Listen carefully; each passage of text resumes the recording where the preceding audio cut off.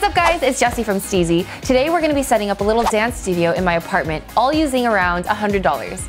Let's get started. So the first thing you need to do is decide which area to use. You don't need a ton of space, maybe around 6 foot by 6 foot corner in your garage, living room, a bedroom like mine. Even the bathroom works. Just make sure you're somewhere that has some privacy, and if you have the option, stay on the first floor so that your stomping doesn't bother anyone.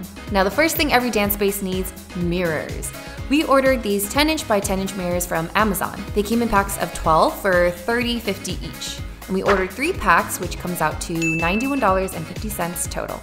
And to install the mirrors, we got 2 rolls of this extra strong double-sided Scotch tape. They were $4.49 each, which comes out to $8.98. So far, we're at $100.48. All right, so the mirrors that we got were actually trays, like to put on your coffee table or vanity. So they had these little foam feety things in the back, and we're gonna rip those suckers off and stick this double-sided tape on the 4 corners instead.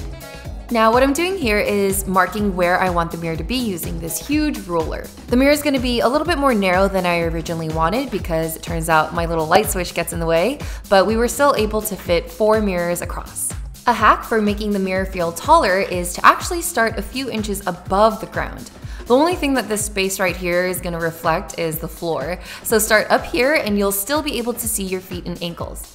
Once our mirrors were all taped up and ready, thanks Kevin and Clay, I stuck them on the wall, making sure that they're all evenly lined up against the pencil markings that I made earlier. And this is our end product. So we used 7 mirrors up and down, which is 70 inches tall or 5 feet 10 inches. I'm only 5'4", so that's plenty tall for me.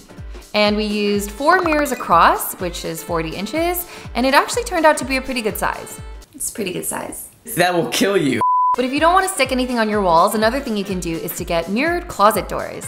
I actually found this one on Craigslist for $50, but the only thing is you need a way to transport it to your place. If you already have speakers but they're not portable, you can buy a Bluetooth converting device like this one.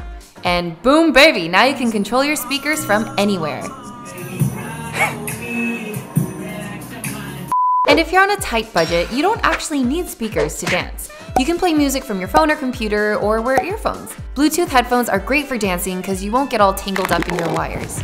We will link STEEZY's recommendations for the best Bluetooth devices in the description box below. And if you want to buy portable speakers, we'll include our picks there as well, so that you can flex your dance studio according to your budget. Now, there are so many different ways to build your own dance studio at home, and this is just one of them. It's pretty cost effective and simple and easy. So if you have your own dance space, then share in the comments below what you did. Or if you have any questions, feel free to ask them and leave tips and tricks for other people.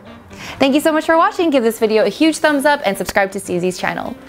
We'll see you next week.